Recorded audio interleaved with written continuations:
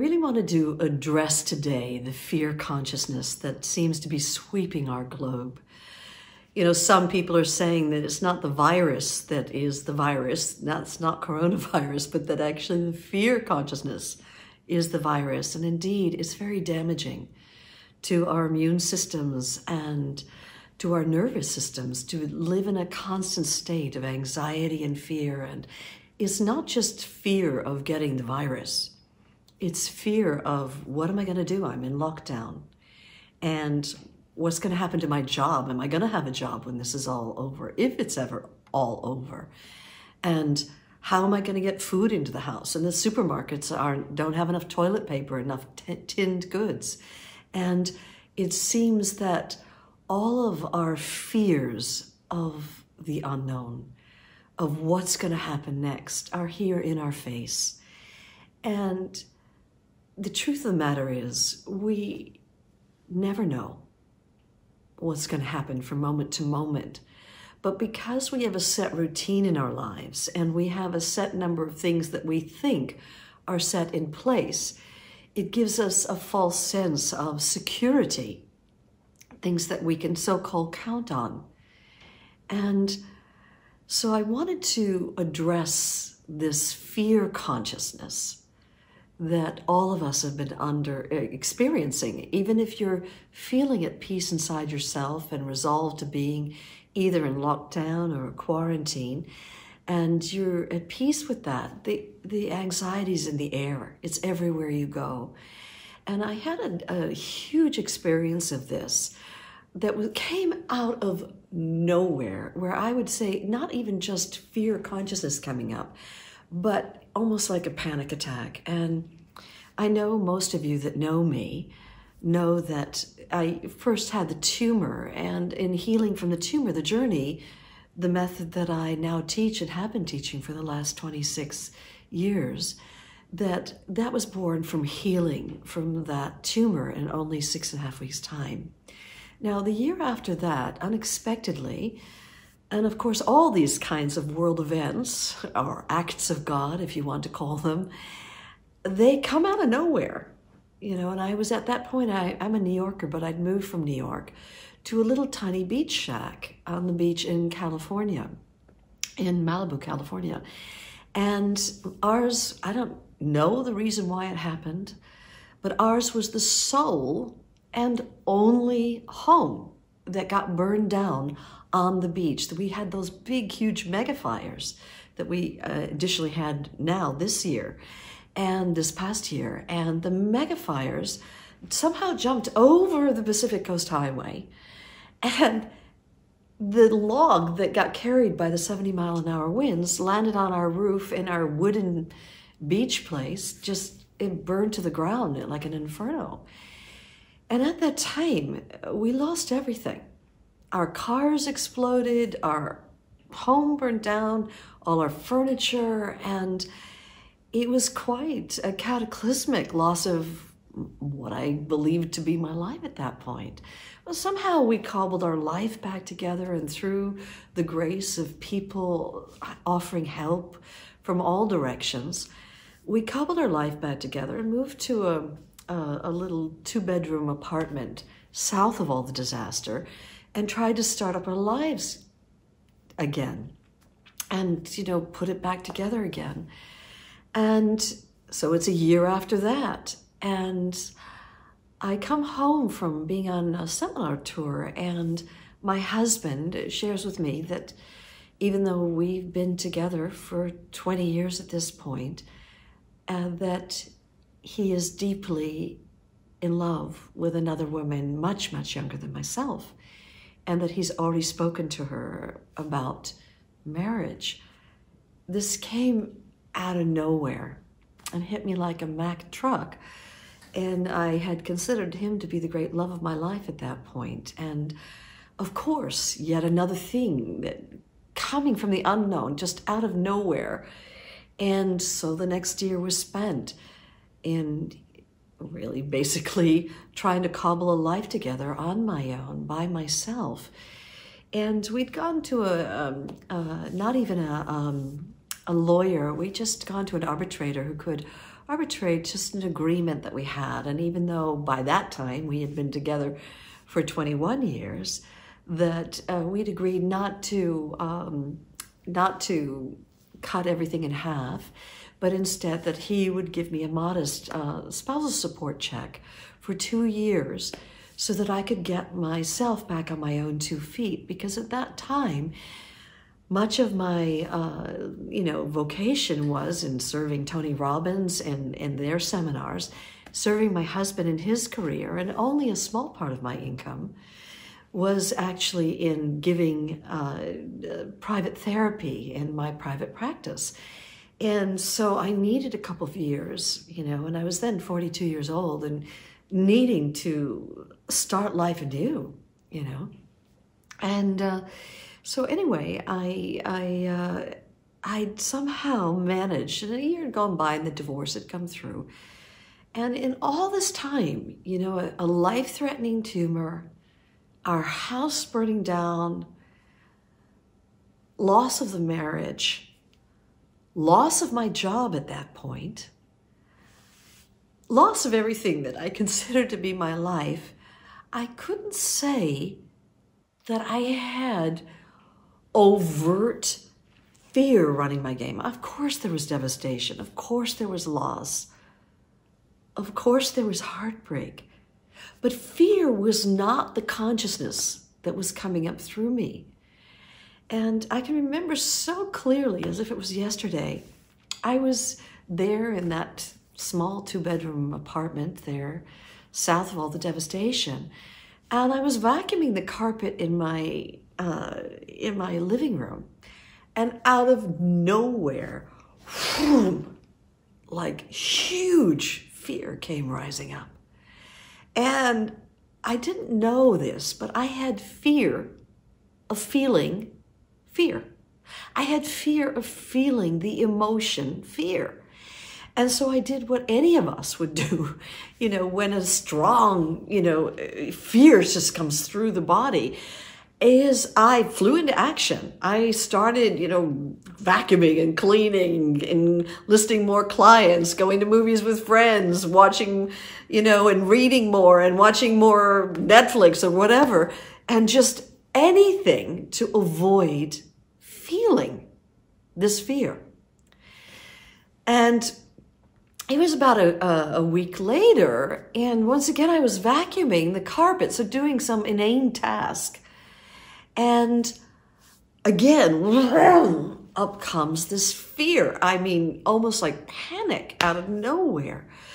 And again, I'm just throwing myself into more and more action, more activity. And I'm on the run. I'm on the run from fear. The third time this happened, I was standing in front of my couch, vacuuming, and I looked down at the carpet and I thought, I vacuumed that carpet yesterday and I haven't even sat on this couch. This carpet's been vacuumed within an inch of its life, and I just finally said, Brandon, what are you running from facing here? And I sat down and I closed my eyes and I asked, Brandon, what are you running from? What are you afraid of? And a picture of my spousal support check arose in my awareness, and the fear that it wasn't coming in and it was due in a few days' time. And I'd already had 1 or 2 of them come in, but this fear that the spousal support check wasn't coming in. And I thought, surely after all I've been through, a life-threatening tumor, a house burning down, a loss of a marriage, a loss of my job, a loss of everything, I'm afraid because there's a spousal support check that's not coming in. And I thought, surely that can't be the real fear. That must be some sort of surface manifestation. And so I sat down and I took a piece of paper and I thought, I'm going to get to the bottom of this fear. And I wrote at the top of the piece of paper, okay, what's the worst that could happen? And I closed my eyes. I said, okay, what's the worst that could happen? Let's say that spousal support check doesn't come in. What's the worst that could happen? And I made a picture, and it was a picture of, after about 2 months, I'd run out of funds, and that my landlord, who I was very close to, was going to kick me out of that apartment. And as I saw this picture of my landlord kicking me out, because that's exactly what would happen, not because he wanted to, but because I couldn't pay the rent anymore. And I asked myself, well, how does that make me feel? And there was just this overwhelming fear of the unknown, and also shame that a landlord who I'm close to, who cares about me and who I care about, would be compelled to throw me out at the age of 42 years old because I couldn't pay my rent. And I said, okay, if that happened, what's the worst that could happen? And I made a picture of, well, I'd have to go stay with someone. I made a picture originally of going to stay with my mother, and immediately I crossed that out as there's no way I was going to become, at the age of 42 years old, a parasite to my mother. And so I made a picture of going to go stay with my closest, dearest friend. And we have a saying in the United States that you wear out your welcome. And I knew that my friend would welcome me in for a couple of weeks, but there would come a point where she too would feel, in a kind way, but to, kind of push me out of the house. And when I saw that picture and I said, well, how does that make me feel? Just this feeling of devastation and heartbreak and humiliation that my friend would throw me out of her house after a couple weeks' time. And I said, well, if that happened, what's the worst that could happen? I wanted to scrape the barrel, the bottom of the barrel, get to what is the real core fear here. And I said, if that happened, I got thrown out of my friend's house and there was no place else to go, then what would happen? And I made a picture of myself on the streets of New York, my hometown, and I'm sitting there with a cup as a beggar. All my educations, all my certification, my advanced degrees, all the diplomas, all my life experience and background, and I would end up as a beggar on the streets of New York. And I asked, how does that make me feel? And what's really here? And the core fear was that intrinsically, I believed I did not have what it takes to survive. That it didn't matter how much education I had, how many diplomas I had, how many advanced degrees and certifications, how much life experience, that at rock bottom, I had a core belief, a core fear, that intrinsically, no matter what, I did not have what it takes to survive. And when I surrendered to that feeling, this fear of not having what it takes to survive, I said, okay, well, what if it's true? You don't have what it takes to survive. And I made a picture, and of course, well, if I don't have what it takes to survive, the body would die. And I kind of saw in my mind's eye my physical form dissolving. It started to just fall away, dissolve away, and I fell into an infinite presence, sort of a nothingness, a presence of stillness, of peace that was pervading all of existence. And there was this direct recognition that even if the body died, this that I am, that is part of the fabric of all of existence, the universe, does not die. Spontaneously, unexpectedly, I'd fallen into my own soul, into this vast, boundless presence of peace, of awareness, of love. And there was the realization that this that I am is eternal. And I asked, well, who am I? Who am I? If I'm not the body, who am I?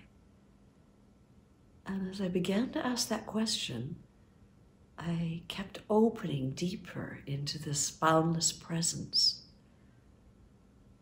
which I didn't have a name for, but it had a sense of light, of peace, of stillness, of rightness, of at-homeness. And I just kept asking and opening in this that I am. And I opened my eyes and I thought, okay, I now know what my deepest fear was. My deepest fear was that I did not have what it takes to survive. That I didn't have intrinsically the wherewithal to survive. And I circled that fear and I said to myself, okay, let's say I do a journey process and I really finish with that fear, which is what the journey process helps you do. I then asked myself, and I turned the page over, what's the best that could happen? Let's say I face down and clear and finish with that fear, that I do not have what it takes to survive. What's the best that could happen? And I just started letting it free flow, like it was just downloading, just automatic writing. Well, the best that could happen, I need to realize that that check isn't coming in. And in fact, it never came in again. And that I need to get real and get myself down to the meditation center that's there in Santa Monica and see if I can find a roommate who could help me cut the bills in half so they could stay in one bedroom, I'll stay in another, and that would immediately cut the bills in half.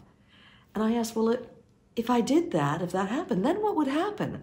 Well, the best that could happen is not only do I cut my bills in half, is that would buy me the time I need to finally find the courage to call up my friends in the seminar business, which I've been in virtually my whole adult life, and let them know I had this amazing work called The Journey that people could undergo to really get to the root cause of what was causing any of their emotional issues and finish at the deepest level, to come home to the peace inside, and to also clear whatever cell memories are stored in the body.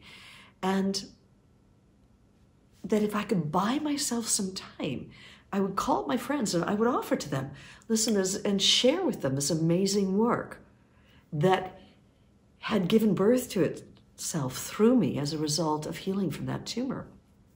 And I thought, okay, if I did that, called my friends and offered to give a journey seminar in their houses and split the money with them, then what would happen? What's the best that could happen? Well, the best that could happen is that a lot of people experience not only cellular healing, but they awaken and come home to the truth of who they really are, to the love inside of themselves, to the peace that is their own soul. And I thought, wow, if that happened, then what would happen? Well, more and more seminars would happen as people were healing physically, emotionally, mentally. And if that happened, then what would happen? What's the best that could happen? Well, then books would start getting written and hundreds of thousands of people would start getting the work. And if that happened, then what would happen? Well, there'd be television shows and radio shows, and it'd become a worldwide phenomenon where people could have access to this extraordinary, profoundly liberating work and healing work. If that happened, then then what would happen? Well, the best that could happen, it would end up getting into the homes and hearts of people around the world in all different countries and all different languages, and that people would have the tools they need to liberate their lives, to free their lives.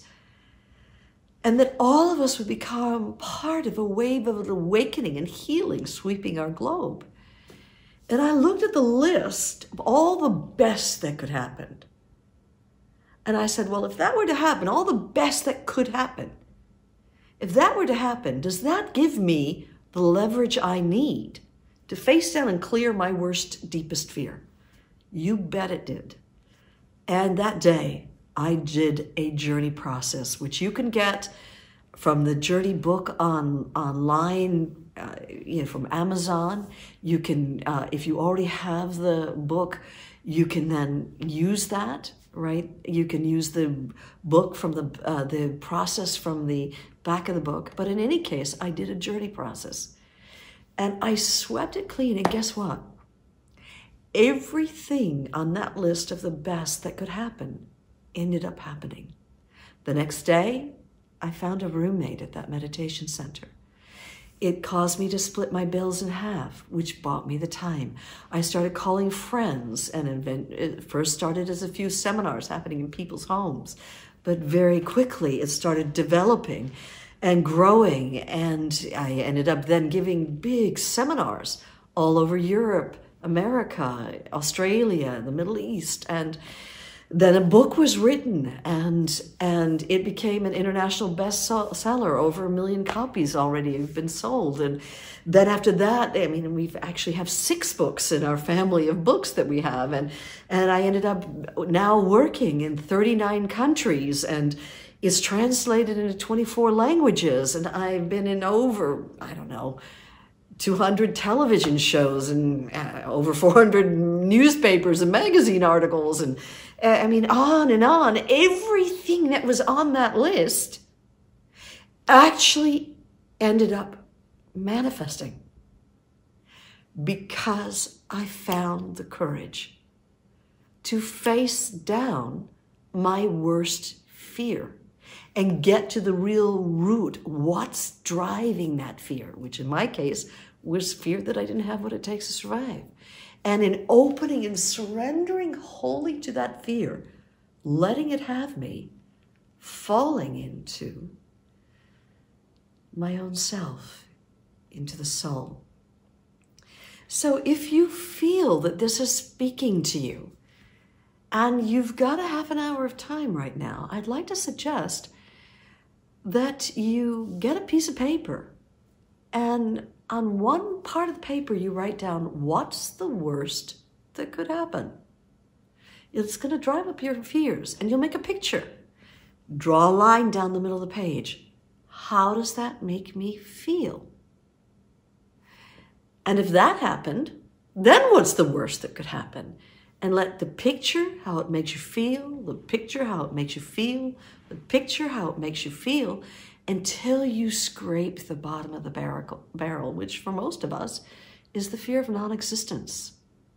Non-existence of a body, non-existence of the mind, non-existence of our identity that we identify ourselves as. And if you open wholly and surrender into that deepest, darkest fear, you will find yourself free falling and dissolving and opening into your own soul, into this vast, boundless presence of love, of light, of peace. And then you can begin asking, well, who am I? And it'll carry you deeper into your soul. Then you turn the page over. And at the top of the page you write, if I face and clear my worst fear, what is the best that can happen? And you write enthusiastically, if I've cleared that worst fear, what's the best that could happen? And you start writing, just writing with a lot of enthusiasm. And when you're done with that, you look and drink in the best that could happen.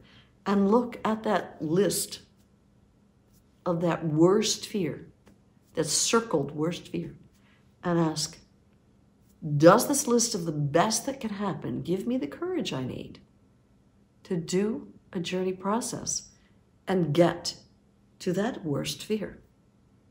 And if it does, then I recommend, I think there's an audio version of me online. There's the book online. You can get together with a friend if you've got the scripts and just process with each other and finish with it. All the journey is born from that one day that I found the courage to face down and clear my worst fear. And so you've got nothing to lose but a bunch of baggage, and you've got everything to gain by finally finishing this game of running from your fear, and instead turn in and offer yourself to the tiger's mouth of fear. I promise you the liberation you will feel, the recognition of who you really are, is worth it all. And it's from that place of stillness, of peace, that a wordless, conscious action can birth itself, where you feel a guidedness, not from the craziness of our monkey minds, but a guidedness from the heart, from this that is your own infinite awareness. And when you're pulled into action by that stillness, by that peace, you'll find that all the doors will open up for you to have conscious actions, even during this time of craziness in our world. And you can then become a living transmission of this stillness, helping bring your family home to this stillness, your friends home to this, trading processes on Skype, online, and giving yourself the gift of coasting through this time of living in the unknown. We're always living in the unknown, is the truth of it. From a place of an underlying peace. And so I pray you'll use this as an invitation to discover the truth of who you are, the love, the peace that is your own essence. And that peace will guide you and help you navigate through the storm that we're all living in right now. And so a heartfelt namaste.